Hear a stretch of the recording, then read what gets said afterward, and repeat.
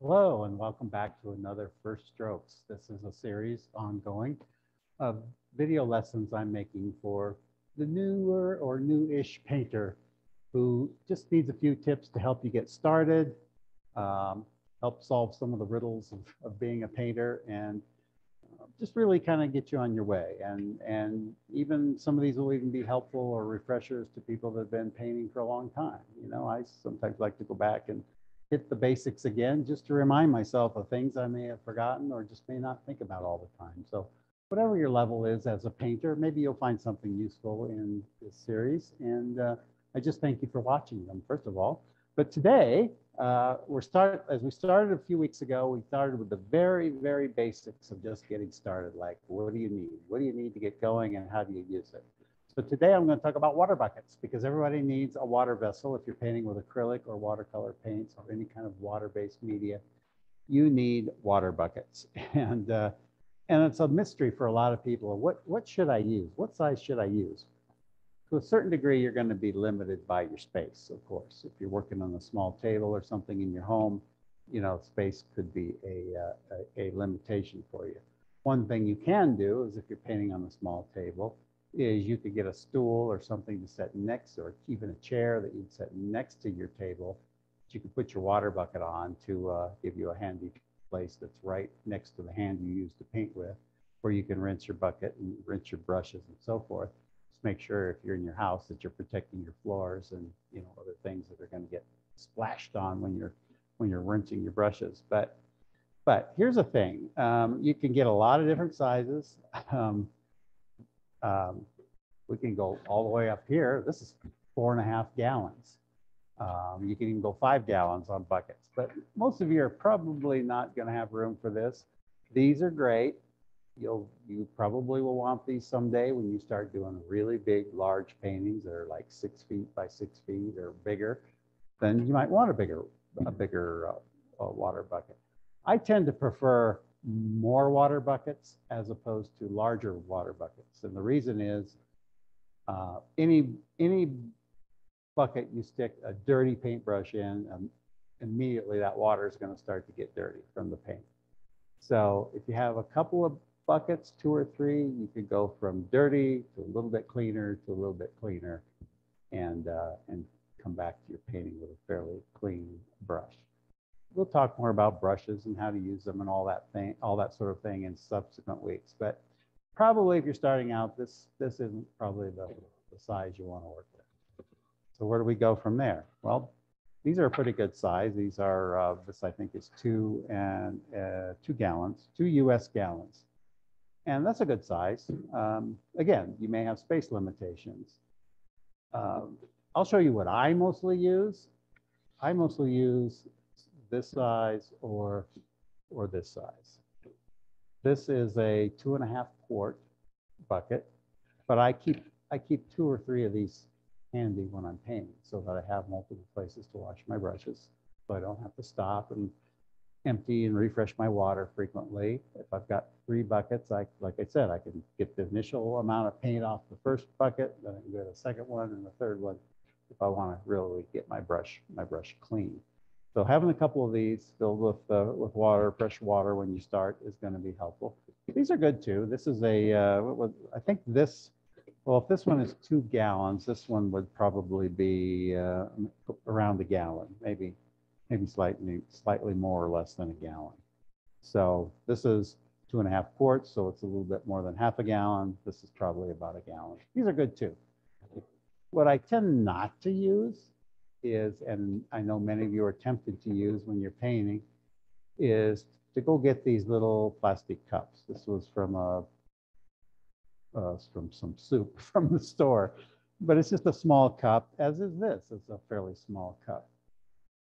These you use it once and your water's already filthy. It's just not all that useful unless you're painting really, really tiny.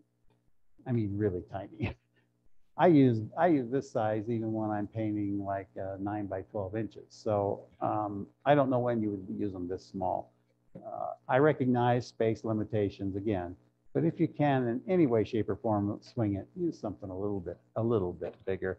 You can also use an old bucket of paint.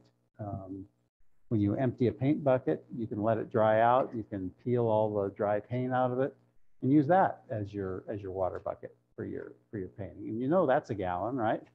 So that's a choice. You can also use your empty paint bottles. This was a quart bottle of paint that I bought from one of my suppliers. And when they're empty, I let them kind of dry and get any residual paint peeled out of them.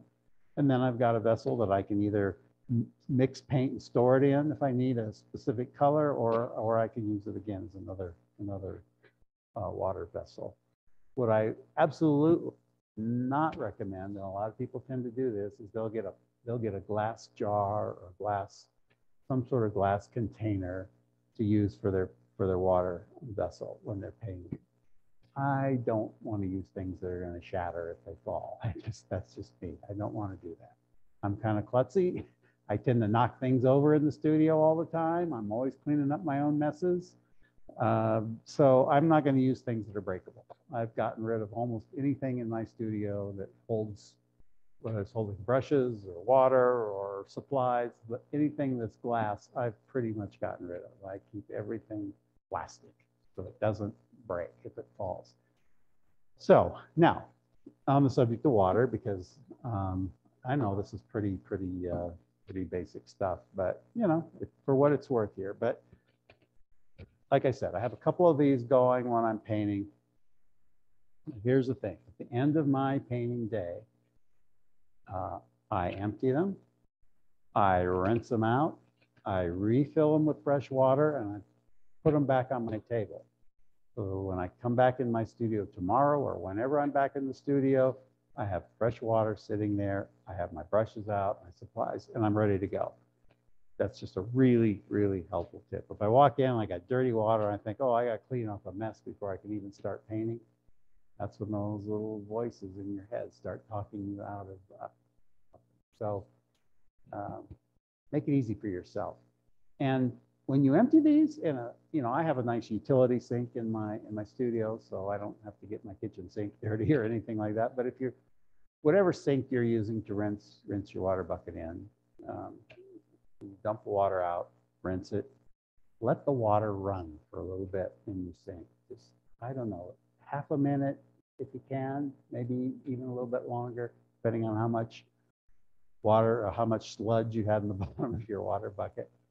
And you're guided by your own level of concern for the environment. I try to use paints that are pretty environmentally friendly, etc. But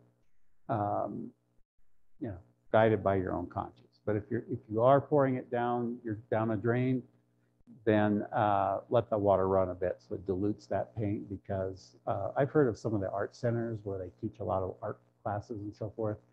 They tend to have their pipes get clogged up and solid with paint drying in them, and that's going to create very expensive plumbing problems for you if that happens.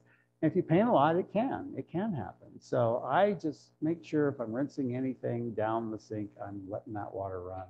So I'm shoving that material all the way to the sewer at the street. So I think that's a pretty helpful tip for you. Always have a spray bottle. I have a couple of these. I always have spray, because your acrylic paint, if you're using a dry palette for your paint, it's going to dry out, and you can mist it a little bit periodically to keep your paint damp.